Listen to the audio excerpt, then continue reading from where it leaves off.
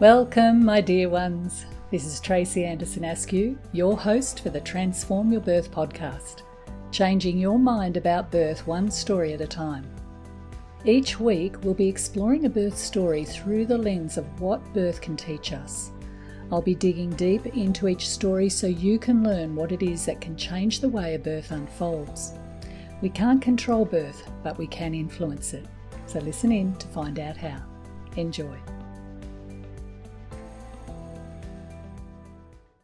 I loved recording this episode as we started to venture into the realm of birth that is often not discussed. What is going on for women at a deeper level when they go through the process of giving birth? Jenn's first birth started with an induction, and although it was intense, she loved it. During her second pregnancy, she was healthy and well and was able to experience labour and birth very differently, under the steam of her own oxytocin. She discovered this well of hormones had much to offer, and she helps us to explore why physiological birth must be honoured and strived for, as the benefits to the mother and baby are immense and help them to travel the path beyond. Whilst this is a slightly longer episode, it really is well worth the listen. So enjoy the wisdom from this conversation.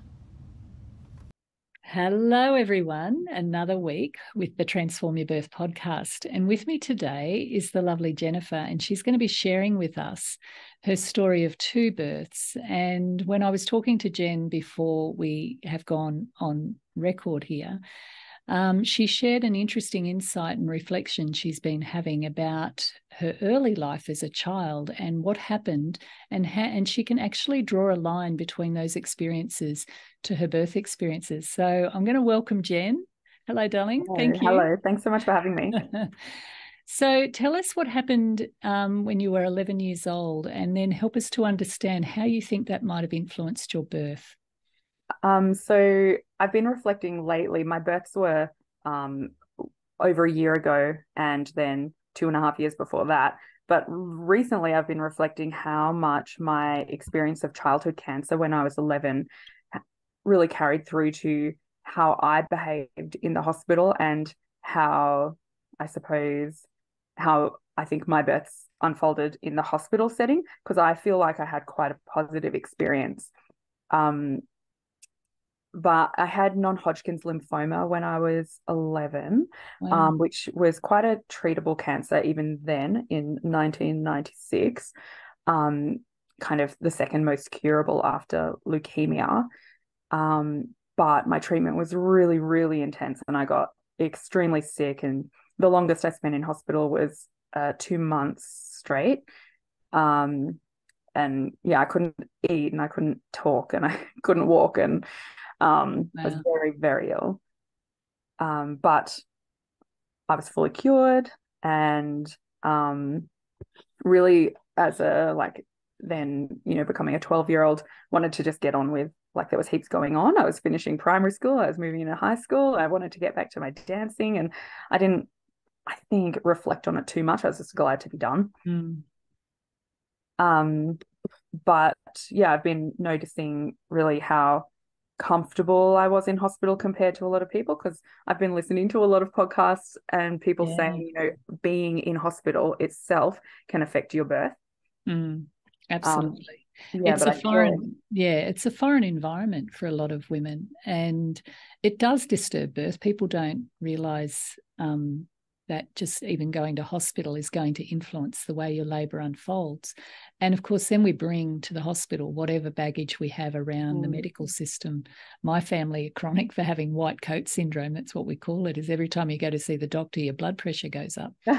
So different women have different responses to it. So what you're saying there sounds like as a child, you learnt to be comfortable in that environment. You were well cared for and it felt familiar to you. Is that what you're saying? Yeah, it does bring me some comfort to know that I'm around professionals, but I think it did make me a bit more passive. And certainly throughout my pregnancy, the chemo affected my fertility. So I was always told I would need to have kids kind of late 20s rather than late 30s. And I ended up having them essentially mid 30s. And I had since I was a teenager, seen a post-oncology fertility specialist, Right. frozen eggs, and I had expected to have a long and brutal journey to get pregnant, and I didn't. Wow. And yeah, the Interesting. doctors said, when you're ready to use your eggs, try for 1 or 2 months and then come and see me. Mm-hmm. So they were just, in my mind, token attempts Yeah. before I had an appointment already booked. And the day before the appointment, my period didn't come as it normally would. Like it, I had some bleeding, but it wasn't my normal routine, which was very regular. Mm. And I took a test and it was positive. Oh, well done. Yeah. And I couldn't believe it. And it actually Wow. made me really, really anxious throughout my entire pregnancy, which I Ah, didn't properly understand until afterwards. yeah. Now that's interesting. So you were pregnant with your first baby. You surprised yourself by not needing fertility treatment after Mm. your childhood cancer. So how were you feeling then when you came into the idea of, okay, I've got to prepare to give birth? What am I going to do? How am I going to do this? Um, well, I was, yeah, kind of passive in the process, like because I had expected to have trouble conceiving or not be able to conceive at all. Yeah. I'd been really hesitant to learn anything about pregnancy or birth. So for a person who is very keen to have kids, I knew nothing, kind of deliberately to, I guess, protect myself. Yeah. Um, Okay. and A nice, decent dose of denial, darling. yeah, yeah. What I Um, don't know won't hurt me. yeah, then when I was pregnant, Yeah. I had an app that told me like each day it gave me some tidbit of information about the kind of stage that I'm at of the Yeah. pregnancy. And I would read that thing 5 times a day because I was desperate for information. But I didn't know about this whole world of information that's out there, like podcasts and other people's birth stories. And like there is so much you could Mm. read and learn and listen to. But I didn't know that I was out there, and I didn't really feel like in amongst work and doctor's appointments and things that I had the time to really dive into it. Okay. Um, and so yeah, But you I did end thought, up doing some preparation, didn't you? yeah, I did. When So I how when did I that saw come the about? fertility doctor that Mm. day after the test, she ran a test to confirm that I was pregnant, the blood test. And she recommended an obstetrician in Canberra. So I went off to that obstetrician without really considering what model of care that I wanted. I Mm. didn't think about whether I wanted to go through the public hospital or try to have continuity of care through a birth center. I didn't even know what that was. Yeah. Um, I really just, she gave me a recommendation. I got the referral. I went. And then that obstetrician was attached to a private hospital. So that was my hospital. And I did the tour there and met the midwives and did some like preparatory classes at the hospital that were more focused on breastfeeding and kind of the medical options that you have during birth about um, what happens if you are induced and what happens if you want an epidural and Mm. kind of explaining those, which is really important. But there was nothing really about preparing your mind for birth. Yeah, no, that is the missing link a lot of the time. And I think what you're describing there is quite common is we tend to be led in those early days when we're pregnant for the first time because we don't know the system. We don't Mm. tend to, and people don't tend to talk about options of care and what that then actually results in, what you're actually signing up for when you go Mm. through that process. And different models suit different people, but ultimately it's where women feel safe. That's the most important thing.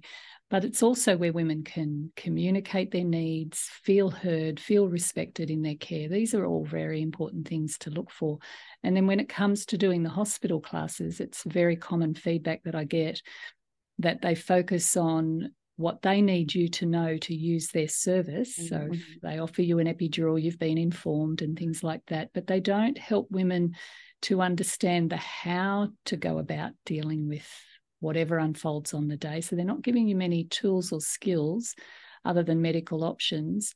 And the biggest missing link in the whole process is the mind. Exactly what you've described is that we just don't realize that birth, more than anything, is a mental and an emotional journey as much as it is a physiological journey, because you can't separate the physiology from the emotions. It's all interconnected, and how we think will influence how our body responds to birth.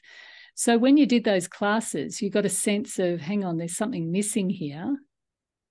Yeah, and my friend who had her babies a little before me had done calm birth in Sydney or in Bowral, and she recommended it.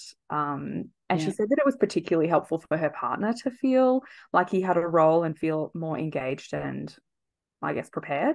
Yeah. And I really wanted that for my partner too, and for myself, because to me, birth was a black box. Like, you go in there for 12 to 24 to whatever 48 hours.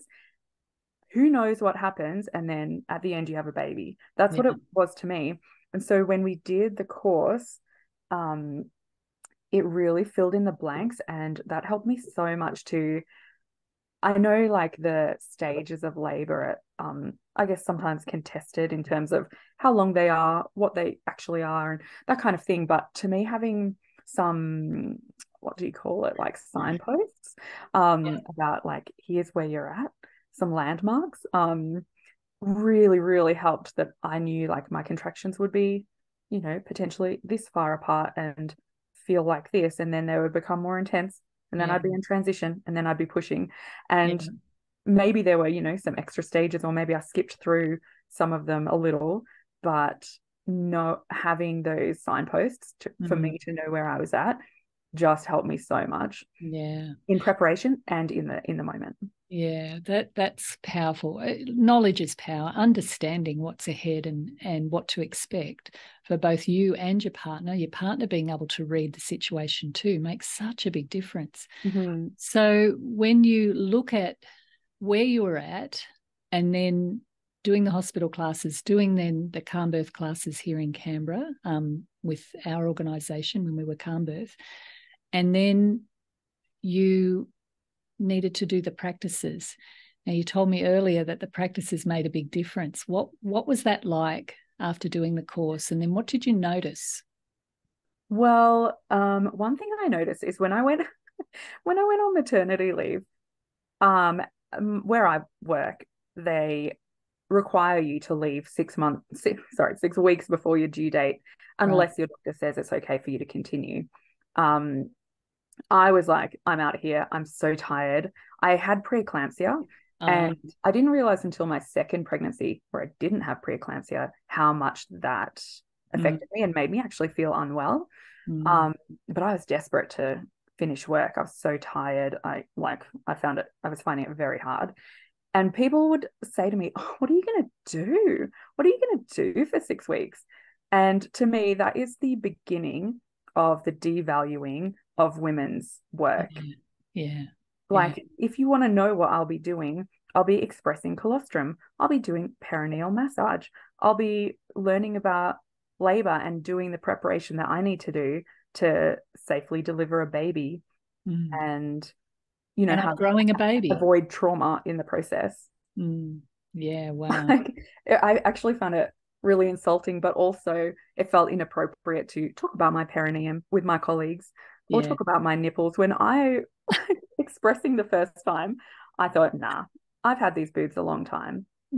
I know what they can do, and they don't have anything inside them. But voila, they did. Nesting is such an so nesting is that last part of the pregnancy, and we think nesting is about cleaning things we normally wouldn't clean. It's so much more than that. It's bringing you into a state of birth readiness. And it's where women just lose their care factor for things they might have loved. You might have loved your work, and then all of a sudden it's like, oh, I just don't care about this anymore. But what's actually happening is she's getting ready to be the mother, and there's a lot of transformational forces going on inside of you that are preparing you for this massive upgrade, this intense experience of giving birth, and then, of course, being ready to welcome a baby and attend to a very, a baby born baby has really high needs. So those last few weeks to help women build up their energy levels and prepare, like you really owned your preparation and said, yeah, this is work. I'm doing the job of motherhood right now. And you absolutely are. I love how you've brought that out. And yeah, I did the meditations a lot, because it felt to me like study. Like when we're not just going off to have our tonsils removed and then 3 days later you're recovered. Your brain is going through big permanent changes. Like you are changing as a person, which I've learned through like now through listening to like a lot of different things. I'm so just obsessed with birth now. But yeah, you're really undergoing a momentous change, like puberty. You know, you come out the other side and you are different to how you were. And yeah, I treated it not like an exam, but like you know, the big change that it is. And I really felt like I studied for birth. I read the book that we had received at Calm Birth and just read those birth stories. And I really wanted to kind of give a shout out to one colleague who said to me, I found birth really good. And she was the only one. Most people said like, "Ooh, yeah, that was hard. I'm glad it's over, but you know, you just got to go through it." But she said, "I really liked it. It was good." And I just grasped onto that. And in addition to reading the other birth stories, just totally changed my perspective. And so I found that to be really valuable preparation, reading the birth stories and listening to the meditations, particularly the sleep one, because as I mentioned, I was super anxious. I was just convinced that my pregnancy could not, you know, last. So I was really, really struggling to sleep and was very stressed right until he was on my chest. And people love that sleep track that I did. It's powerful. So tell us about your first birth. How did it unfold? Okay, so my preeclampsia kind of so when you say preeclampsia, you didn't have full-blown preeclampsia, or they would have induced you a lot earlier. Did you have signs of preeclampsia? I just wanted to my blood pressure was going up, right, and my platelets were coming down, but slowly. Okay. Right. And my doctor said, essentially, we'll monitor this because at some point it's going slowly up at a small gradient, and it may suddenly peak and get bad. And she'd asked me to look out for liver pain. Like I didn't know where my liver was. But she had said, pointed to my right side of my body and said, just, let us know if you have any pain here. And one night after dinner, I was 37 and 3, I would guess. And after dinner, I thought I had indigestion because, man, I just immediately had pain. I was sitting on the couch. I couldn't sit on the couch anymore. I was standing up and I couldn't fall asleep. Like the pain just persisted. And when I did drift off, when I woke up at 3, the pain was exactly the same. Like it hadn't changed at all. So I thought it's not digestion. So I called the birth suite at the hospital, or delivery suite, and they said, come in and we'll do a trace. I'd had quite a lot of traces because I had thought there was a change in his movement. So over the preceding weeks, I had a few traces. So yeah, happy to go in. We went in the middle of the night and everything was fine, but they did a follow-up blood test. I'd had one coincidentally the day before, the day that I started to experience this pain. But so then, less than 24 hours later, I had another blood test just to check if anything had changed. And the doctor who was on call, the obstetrician on call, because mine was away, which I didn't know, he said, I'll call you if there's any problem. So we went home, I went to bed and woke up at about midday with no missed call. So I thought, okay, we're all good. But then he called and said that some level in my liver had gone from, I don't remember now, but it was like, say it had been 300 and now it was 1200 or something. Right. So it was a dramatic change. And he said, your liver's inflamed and you're going to have your baby today. So come on in. and it was a weekend. And he asked me to come to, I was going to be birthing at Calvary John James. Yeah. And he'd said, come to Calvary Bruce. He said because it was less busy and closer to where I live, but I also think it was probably because they have surgical staff Yeah. there on the weekends, whereas Yeah. the other hospital would have had to call them in, just in case it went badly, I guess, or needed cesarean or whatever. So I was birthing, on a different day with a different doctor in a different hospital, Wow. and I was a bit disoriented, like a bit disappointed, I guess. But also I was just, as I mentioned, very stressed about this baby and was like, okay, if that's what we're doing, let's go do it. And in my diary, I've written that I was really excited. So I say that I was really stressed, but I think I was really excited also Yeah. to have the baby. Like, this is something I'd wanted for so, so long. Yeah. So, and I felt really prepared. Like the night, it was the day before that I'd finished, like finished my nesting. I'd finished the baby's room. The bags were packed. They were sitting in the cot ready to go. Like, You were ready. I'd cooked my whatever I was going to eat after birth, and like everything was done. I'd made my pads and they were in the freezer. I'd done all the things that You I were wanted ready. to do. Yeah. So So, that would have been a big thing to adjust to, though. Did you have a bit of an emotional meltdown? What did you anchor yourself to kind of, maybe it was just the baby, the fact that you were going to well, meet your baby? yeah, I wrote in my diary that I was surprisingly calm. I reread it just Yeah. before our chat. Um, and I called my mum and I called my partner, because they were both going to come with me.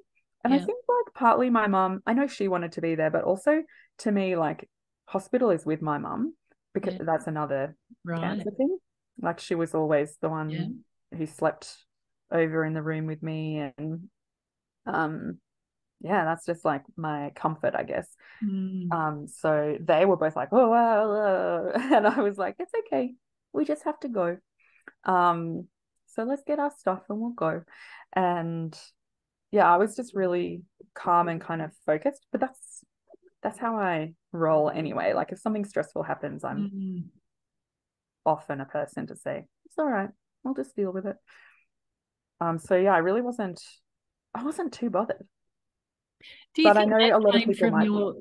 from being 11 and having to deal with because that's a beautiful quality to have, is the ability to be calm in the chaos and the ability to roll with what is and not fight against the acceptance of what is unfolding in our lives. I mean, we can all have little hissy fits and carry on when we don't get the car park we want. I mean, Yeah. you're talking about big stuff here. Well, do you think that was related to what you had to adapt to as a child? Because children are very adaptable generally. Definitely, Mm. definitely. Like my chemo had, oh, like so many side effects, so many horror stories that Yeah. I won't go into, but there were just a lot of things that happen, kind of like in early parenthood where things get so messy and you're just like, oh, okay, the baby's weed on itself and on me. Just while I was doing nappy change, I need to change like everything and clean the carpet and all Yeah. right, like okay, let's just do it. Yeah. Yeah. It's kind of like that. These are Um, wonderful skills to have, people. The ability to roll with life and what is, especially in the yeah, chaos, especially when there's urine going everywhere and but shit happening. And I think I learned in hospital that you just have to do what you have to do, and chemo is awful because you have to make yourself sick in order to get better. right. And that's a really tough like thing for a child to Yeah. comprehend and to Yeah. accept. Like you have to go back to hospital. You feel fine now, but you have to go in and get sick so that you don't die. Yeah. Um, it's really intense. And so to me, um, my adjustment was that, oh, this pregnancy and this engagement with doctors and hospitals is positive. Mm, And I found that really that's hard because I powerful. found myself getting stressed when I was going to my obstetrician appointments. And I Mm, thought, no, you're like, everything's good. You're mm, continuing to go to these appointments because you're pregnant. That's awesome. And you're continuing to go because you're progressing through the pregnancy and everything's fine. And now get to go to hospital to have this baby, to get, this person in my life that I really, really want. not for something bad, not because I'm ill, although I was a bit ill with them. That's such a powerful mindset, Jen. That's Mm. that's incredible. And I think for people listening to this is part of the journey that you're on. You are upgrading your capacity to cope with more. That's what the mother is. The mother is a bigger version of the woman. And we can't control everything. And you certainly learn that when you're a parent. We can influence, and we exercise our capacity to influence, our agency, but really ultimately we've just got to get on board with what is and do our best. So wow, well, that's so interesting. So what unfolded when you got to hospital? Well, yeah, it was very much suspending my expectations. Like I was trying to think, you want to plan your birth, but you can't. You don't know what's going to happen. And so it was just this really weird floating sensation where I was like, you're going to go through this process, but don't worry about the detail. It's what's going to happen is going to happen. And I was really deliberately, I felt like I was lifting myself up out of my brain, to go like, don't worry about it. Just, each thing will come as it comes. And I'd done some prenatal yoga, and we kind of had a resolve that we made up, and we did during the yoga nidra meditation, where you're basically falling asleep, but maybe you're a little conscious as well, and you're thinking about this positive resolve. And mine was I've got the words, but I won't bother finding them. It was very much just about like, I trust that I will make the right decision at the time. Wow. Yeah. And yeah, I really lent into that. It's just like, go with the flow. Yeah. Your body responds to the words and images you give it. And if you don't consciously choose the words and images, the things that are going to help you, you might default to an old pattern. So having an affirmation like that is so much more powerful than, oh my goodness, who's this? I don't know this person. What's going to happen next? But and like a statement like that is going to completely, if you really lean into it, like you're describing, is going to completely transform your experience of what's happening. So that was a good anchor, what you're describing there. Yeah. And I had really wanted to experience, just because I think from my mum's stories, I really wanted to experience going into labor as a surprise, like, oh, my water's broken, I'm in labor. But I had to go in and I had to be induced and have my waters broken and all of that. So, um, you know, overall, I didn't care because I was having my baby. But the induction was a big change of pace. Like when I'd learned about it at the hospital, I didn't really want to do it. I wanted to be up and moving around, as we learned in the course. I didn't want to be tethered to a drip and a monitor, like the heart rate monitor.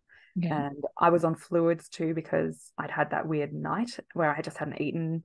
I hadn't eaten for basically a whole day. And yeah, so, I don't know. Where do you want me to go from here? I So feel like I'm tell the it a brink of lot a of giant story. yeah, well, I'm keen to get into your second story as well. So we will move through this, but a lot of people have aversions to inductions, and for good reasons, because they do change the trajectory of a birth, and they do tend to be very intense. How were you able to manage that? Well, mine was very intense, and the syntocinon Yep. started, and I started feeling kind of period pain cramps, and I was standing up and leaning over the bed when the contraction came, and I was like, okay, great, things are going. That's really good. I'm glad about that. Um, but after kind of a short time, about an hour and a half, my legs were shaking and I was exhausted and I felt like I couldn't stand anymore. And I was a bit like, uh-oh. I didn't think I'd need an epidural, but if this is early labor, I can't do this for 12 hours. I can't do this. And so I lay down on my side, and I'd said, because I had the preeclampsia and the HELP syndrome with my liver, they'd said, your platelets need to be at a certain level if you're going to have an epidural. So I was like, let's do that blood test, check my platelets, and get that epidural. But in the meantime, basically, it turns out I was in transition. Wow. Yeah, and it was very quick labor. very quick. Yeah. And I was on my side, and they said, let's just, after your next contraction, let's have a look if that's okay. And I was like, yes, you know, like I don't mind. I guess like the nurses and the doctors, they don't bother me, and I kind of uh appreciate the information. I Yeah. know I also appreciate it would be so beautiful to just have an uninterrupted birth experience and not have people looking at you and prodding you and whatever. Yeah. But I didn't personally mind. Um, and they said, "Oh, okay, we can see the head. You've progressed very quickly. It's time to push." And my favorite phrase, like through both my births, was just go with your body. I Wow. felt so happy both times when I heard that, Yeah. because my body wanted to go. Like, um, and the pushing I loved. It was such a strange sensation that I'd never felt before. Because it felt like it started up at my sternum, the push, and I could feel like my whole giant uterus, um, yeah, contracting and pushing. And yeah, the pushing went for a while, being first baby.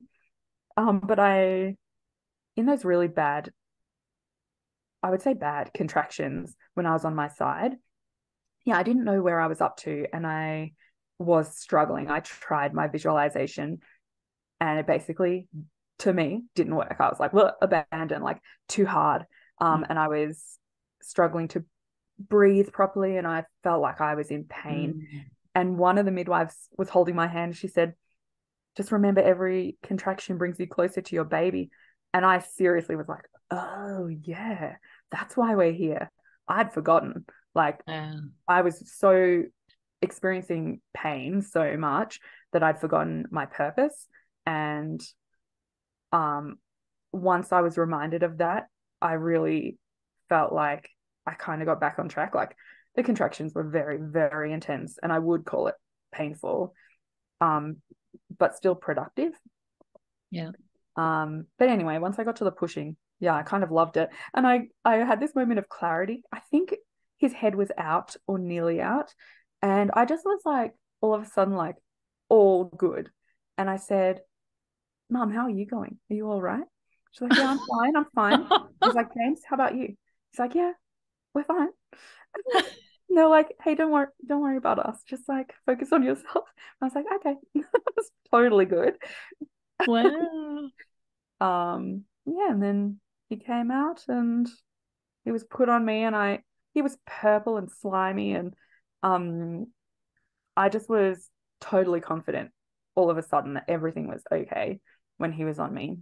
Yeah. And there was like blood everywhere. I think my cannula had come out and there was blood up my dripping on my arm, and there was some on my big toe somehow. Like, I don't know, but I just like didn't mind at all because I had this little baby on my chest, and like I'm so excited just thinking about it right now. Um, Wow. yeah, it was real, like just amazing.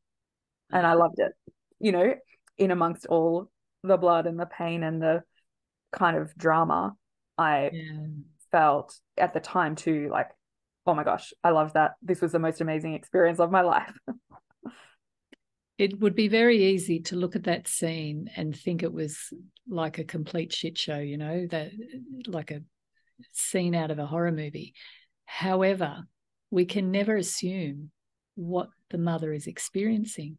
And you were in amongst the intensity and the hard work that you did in a short period of time. A lot of women say, oh, I hope my labour's short. Short labours can be very intense and very hard for you to catch your breath.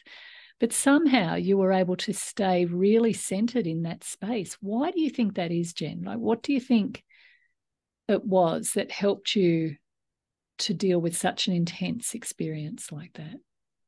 Honestly, also my chemo, I think, because as Mm. painful as it was, it is not the worst pain that I've experienced. Yeah. My worst pain was actually when I woke up from a leg surgery. I'd broken my leg and I woke up, and wow, that was 10 out of 10 pain. Yeah. Um, and this was super intense, but it wasn't the same pain of something's wrong. And I think some people do experience that pain in birth, Yeah. but I didn't. I still felt like a lot is happening and I don't fully understand. But once I understood that I was in transition and my baby was like was on the move, Yeah. um, You just got I on. was okay. Yeah. Mm. Mm. So I don't know. It was like Mindset. definitely wanting to have that baby out. Yeah. Your mindset was just completely working for you, not against you, to enable you to get through that. Because another woman could have found that so overwhelming that she could have felt it as quite traumatic. So, on some level, you were able to anchor yourself to just your capacity to get through things, which you had a rich history of. Your It's all about the baby. That was a big trigger for you of reminding you of, oh, it's my baby that we're doing this for. And I imagine the support, people holding space for you, having your mother and your partner there being, holding that space for you to go through that, and even worrying about them towards the end, which is funny, is it's all mindset. You put the pieces of your mind and your capacity to get through this in place so you could get through that. That's really is such great wisdom coming from Jenn today. I hope you're really appreciating this. So you had your first, and then how much later, when did you start to have another baby? What was the distance between them? I kind of planned it and I was excited about it. Like while I was still on my mat leave, I was like, okay, when will I have the next You baby? went on pretty early, did you? You were Well, ready. I was planning, I guess. Yeah. But the gap between them is 2.5 years. Right. Yeah. Yeah, And and so what was that pregnancy like? so much better. I wasn't anxious in that same, like, on reflection, probably diagnosable way if I'd recognized it. But I wasn't anxious like that. I kind of knew that I could do it and that it was real and like I was going to have a baby, which I just found it really hard to shift that mindset through my first pregnancy. Yeah, we fell pregnant fairly easily again. And I was so excited. Yeah, I was just really excited this time and let myself enjoy it. The first time I didn't look at baby clothes for months and months because I just thought this can't be real. Like it's too Yeah. good to be true. I can't get excited and then have it go wrong. But this time I would like buy little baby clothes and I would think about how beautiful my son's gonna be as a brother and How lovely. yeah, when I was at work before I'd told people I felt like I was carrying around my happy little secret, me and my little friend. Yeah, it was just really lovely. But I think because I had a toddler and I was at work and you don't get to nap so much in the second pregnancy, Yeah. I didn't give a lot of thought to birth, but I knew that I would use that time when I went on mat leave to prepare again. Mm. And so, yeah, I kind of relaxed through that pregnancy. I didn't have preeclampsia this time. Like, I had the same doctor, and she said, this is a totally different pregnancy for you. And I Yeah. felt so much healthier. Like, I was still exercising, and I really felt so much better and realized in retrospect that I had been sick that first time. Yeah. Um, which was funny because I think of it so positively, the whole thing. And I think, I had a great experience. Really, nothing went wrong. Kind of something did go wrong, but it was really manageable. Mm. And so, yeah, when I went on maternity leave, I pulled out all my old materials, like my calm birth book of the birth stories and my like sheet that had the stages of labor and how long apart you can expect the contractions. And I was a bit nervous about going into labor as a surprise, which I still kind of wanted to do. But given how fast my first birth was, they were basically like, you feel anything, you come in because you're gonna have that baby in like half an hour to 2 hours. And I live half an hour from the hospital. So I was a bit nervous. But I really this time did even more with the meditations. Like Mm. I listened to a bunch of different ones and um to the extent that while I was in the labor, I was word for word reciting these things in my Wow. mind. Yeah. It was really good. So I ended up being induced again, which I am still not 100% sure that I needed to be. But ultimately, whatever, I don't mind. I've got my healthy baby and I'm well. Um, the good thing was though that I only had my waters broken and I didn't have to go on the drip, Okay. because last time its effect had been so dramatic. They were Mm. like, let's just break your waters and probably you'll take it from there. Um, and so, yeah, that's what happened. However, I guess everybody expected me to have a fast birth, including me. And I didn't. Like, I didn't really progress. Like, I was having contractions, but it was definitely that first stage for a long time, a lot of hours. And my mum would check in by text, and the doctors and the midwives would check in, and we're all like, nothing really happening here, you know. Um, and I felt like everyone was waiting for me. And I do wish that I'd had more kind of confidence and presence to say, hey, this is my birth suite now. Mm. I'm going to take how long I take, and you're going to massage my back, and you're going to get me some water. You know, like I wish I had owned it a bit more, but I had expected it to just take off and go like last time. Yeah, they can be so different. Yeah. Mm. Um, and I wasn't a real like we had the oh, I can't remember what it's called, Tracy, but your your one like that kind of talks you through the birth where you're preparing Yep, and the birth rehearsal. imagining. Yeah, the rehearsal. We had that one on while I was in there. Um, and played it like over and over because we were in there for, many hours waiting for things to really get started. But at the same time, like my partner was just kind of on his phone, and we had put on the TV because we are like, oh, might as well just watch some home renos on Nine Life. And yeah, I can't say that I was really in that like spiritual space where I would kind of like to have been, to really like get in the mindset and get Mm. things going. And so eventually, I said to my partner, you go off and have like get something for dinner, and I'll get in the shower. And basically, as soon as I got in the shower, I felt amazing. And it was like just a surge, a total shift for my body and my mind. I think because I was alone and I didn't feel the pressure of people waiting for me to give birth. Um, and the water just was warm and amazing. Um, and I had one strong contraction, and then right after I had another, and I said to myself, oh no, another one already. And I was like, wait. Oh yes, this is what you wanted. Like you wanted it to progress. So here we are, let's go. That's so fascinating. Women on their own, without pressure, without being observed, without the bright lights or the TV. That's the space that promotes the conditions for the right hormonal cocktail to start to, come into play. I remember being at a birth with a woman as a doula, and she never, every time we got close to her contractions would stop. Mm. So myself and the midwife, we just had a chat about this and thought, I know what we need to do. And we put her in the bathroom, turned off the lights and closed the door. And she was on her own. And we could hear the contractions start to come Mm. get fast. So she was super sensitive to people being around her.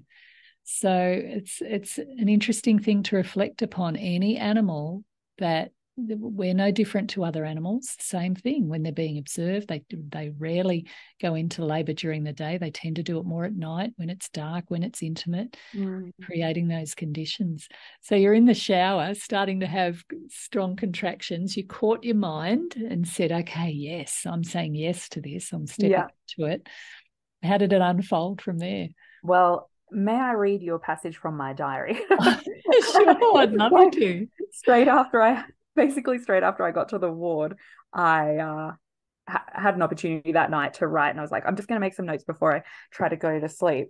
Wow. But I wrote the calm birth meditation guided my entire inner voice / mental state. I'd played them so many times that I had so many lines to call on. In the shower, I was reciting, let the waves wash over you, under you, through you. your body knows how to do this. It was made to do this. I trust my body and I trust my baby over and over again. And it Wow. was, yeah, every contraction. I actually tried, like when you said through you, over and under and through, Yeah. in my mind, I tried one direction. I can't remember, like maybe say it was forward to back was the Yeah. way it went through. And that Yeah. was okay. And now I was like, oh, maybe I'll try the other way, back to forward. And I was like, no, no, Oh, that's no no. good. Just something about it. Wow. I found it really helpful to just be like, yeah, to just kind of let it happen and know that it was really productive, each one Yeah. of these, Yeah. and that this wasn't my life now. Like I wasn't going to be like this forever because man, it's still hard, but it Yeah. didn't hurt in the way that my first birth strong contractions had. Yeah. Um, yeah, it was So, super intense, but it really helped. so Jen's describing the tracks that you're talking about. They're not actually calm birth tracks. These are the Yeah, transform your they're birth tracks. yours. Yeah. And these are the ones we've done more recently. And the labour dance is a track that we use with just really good messaging that just is peppered through with background music. And it sounds like your mind completely took that as this is the operating principle through which we now do birth.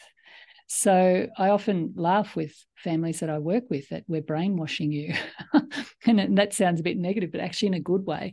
We're washing out the old beliefs and we're giving you thoughts which create feelings, which create images, and images and feelings create physiology. And so that's why the body can respond differently. So when we work with the mind and start to take on new ways of thinking and feeling about the whole birth experience, focusing on the baby, less, rather than the sensations, but working with the fundamental belief that you can do this, it literally changes the way you experience the whole process.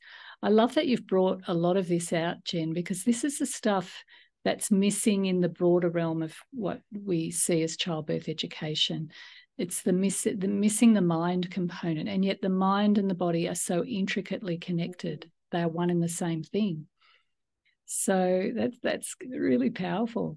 Yeah, I wish that some of these, I guess, like non-medical ways of dealing with pain, which are actually deployed in some medical circles, like childhood cancer, they use Yeah. meditation and things like that, because Yeah, you right. reach the limit of the drugs that you can give. Like you can only give so Mm. much before it's harmful. So they do some of these things, but I wish it was standard, like that Yeah. everybody could afford to go to a course where they learn Mm. these techniques, and that their only option isn't epidural, or I had the Mm. gas both times, so like nothing against Mm. it, but that you have more things to draw on.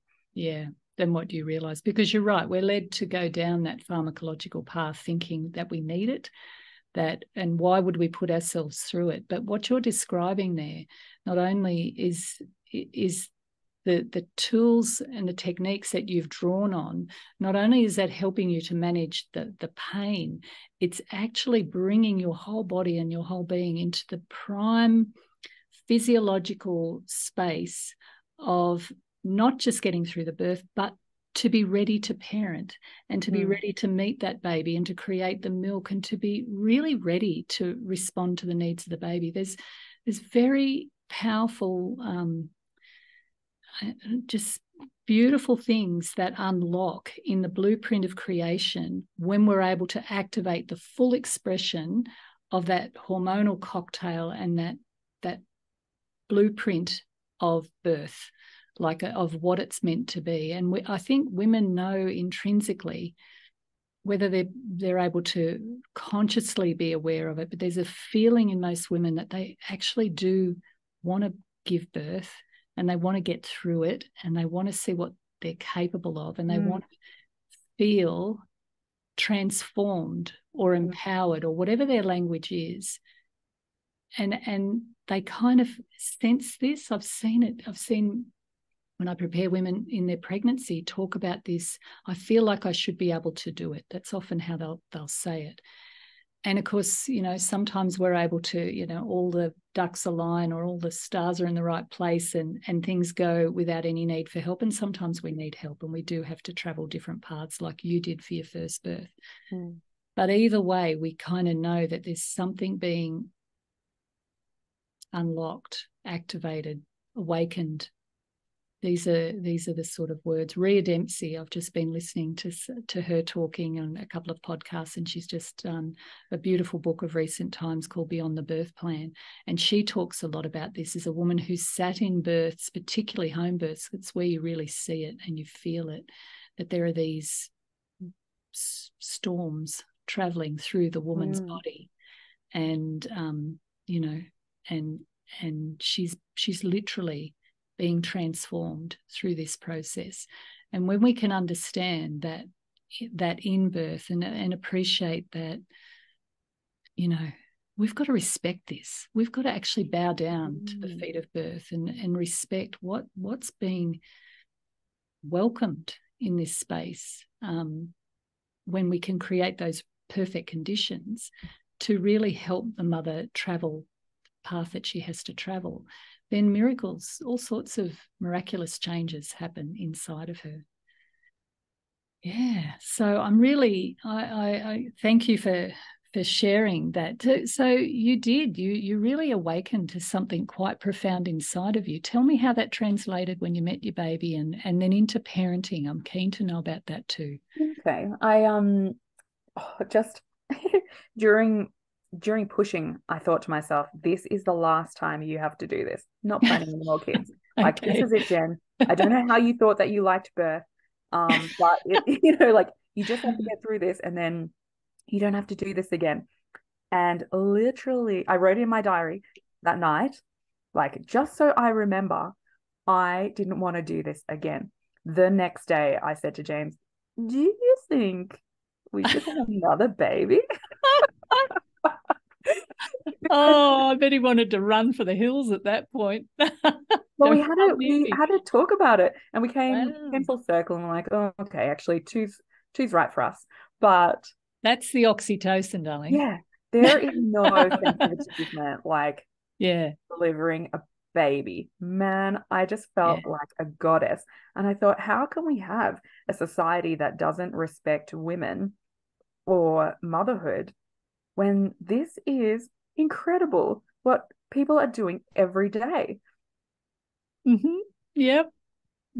I just loved it. Like, that feeling is like, yes, I am amazing.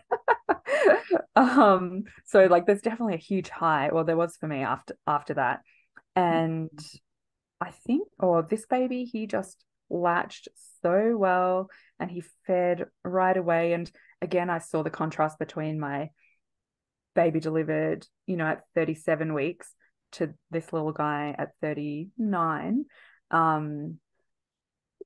And just noticed like how much more alert and how much more developed he was. And ready to land, probably. And so I just found everything so easy, and I was amazed. Like, the next day I almost felt normal. Of course I was still bleeding and everything, but I bumped into a mum that I'd spoken to while I'd had my waters broken. I was like walking about, you know, get things moving. And I chatted to her. She just had a baby. And yeah, she saw me in the hallway. She was like, oh, what? You're like fine. What is this? I'm so jealous. I was like, oh, it's not like no special skill. It's just my second one. But yeah, I really feel for the first time mums, because man, I was a mess that first time, like so hormonal and crying about everything in a happy way, but just crying about everything. And this time I was really like, yep, this is great. That's the difference between the synthetic hormone of oxytocin and the real hormone. Because the synthetic hormone, whilst it gives us those contractions, it doesn't create as many receptors in the body, and it takes over our own oxytocin a little bit more, and so our own oxytocin, which gets naturally activated in birth, is preparing you not just to contract your uterus, but it's a multitasker. It crosses the blood-brain barrier and it lights up all of these reward centers in the brain, getting us ready for this peak moment of meeting our babies, and then just helping us to feel high and on, ready, because it is intense those next few days, weeks, months. That was the other most valuable thing about the course. I mentioned the stages of labor helped me, but also understanding the hormones. Because we basically, since puberty, as people joke about hormones, like, oh, she's hormonal, or oh, I'm out of control, my hormones are in control. But actually, these hormones grow human beings and they're very powerful and important and valuable. And really being conscious about, like, don't be overcome by adrenaline, relax and get that oxytocin. Flowing. So helpful to be able to consciously think about and understand. And I'm just in awe of hormones now, and I don't think they're funny or embarrassing at all. Like, I think they're amazing and powerful, and we should all be kind of making use of them throughout our lives. Like, even when I was feeding, when I went home, I loved that I would feel the afterbirth contractions, when the uterus is shrinking back down, and I would feel them every time that I started to feed him. And I'd be like, oh, thank you, uterus. Like, you've done such a good job and you're still doing it, like, still working away, and I get to feel good and happy and relaxed and sleepy while it works away. I love what you're saying about hormones. I've just I'm on the other side of menopause now, so I've had another shift in my hormonal cocktail, and menopause gets such a bad rap, and I started to notice, really, which I can now reflect on and understand more, and I'm surprised that we don't have this in our narrative. I might have to do Transform Your Menopause course, something like that. But the first thing I noticed is I got really edgy and angry and impatient and intolerant. And then I started to think, oh, I don't give a fuck anymore. These are the don't give a fuck hormones, Then I started to have hot flushes, and I started to think, oh, these are power surges. And I started to reframe what hot flushes were. And then they got really, really bad. And then I started to realize that they were connected to my stress levels. So that caused me to make better decisions about not stressing about stuff and working out what's important to me and what isn't. And so it was a bit of a cleaning out. And, so I think we can look at hormonal women and say, oh, you poor thing. Whereas I'm with you on that. I just think, no, look a bit deeper into what's actually going on for that woman and what sort of transformative forces that we talked about earlier are being invoked as well, that there's an intelligence to the system. It strikes me all the time as I watch more and more and learn more and more. I just worship at the feet of Mother Nature, and however you want to frame that, I just think it's an incredible thing that we've forgotten to respect and to, hold as sacred and to protect, which is what we need to do. So what a conversation, Jen. We've covered some pretty big stuff. I always like to ask people, what have you learned about yourself, and what would you tell a pregnant woman? Have you got an answer for that? Oh, I guess, gosh. No, about myself, I'm really I feel like a little more in touch with some form of spirituality, which I've never felt before. And I'm really interested in where it might take me, or what I will, explore or learn next. And for pregnant women, gosh, there's so much. Like, I just want to talk about pregnancy and birth all the time. And everyone's going to have, a different experience and be open to different ideas. But I would always recommend some kind of like, hypnobirthing, birthing, transform your birth. Something to open your mind to the possibility that birth is going to be an amazing experience, not an experience to fear or dread or just get through, because it can Yeah. be so much more than that. Well said. I'm a great believer in any program that works with the mind, because that's where we hold the baggage. It's where we hold the stuff that we can walk into a labour room with that can get in the way of us really being able to work with the process of birth, not against it. So I want to thank you today for taking us to areas in this podcast that I want to explore more, particularly after listening to Rhea Dempsey talk. It's something that we're just not acknowledging medically, that there's a much bigger thing going on than just a uterus spitting out a piece of meat.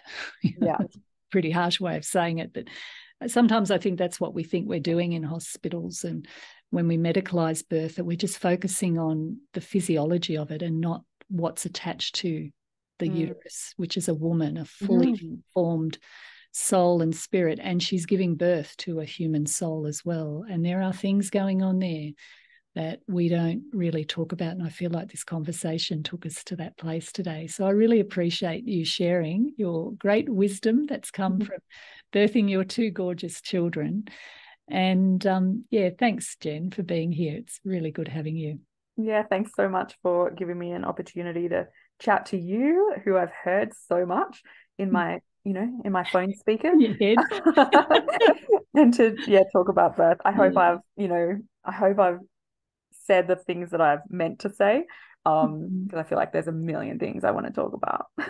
We'll have to write some People stuff. who are interested. Yeah. It's a really sacred area of life, and I want to do my best to keep these ideas floating through people and helping them to understand that there are things you can do to learn, to create inside of you, and to prepare when it comes to welcoming your beautiful babies. So thanks for listening, and we'll see you again next week. Bye.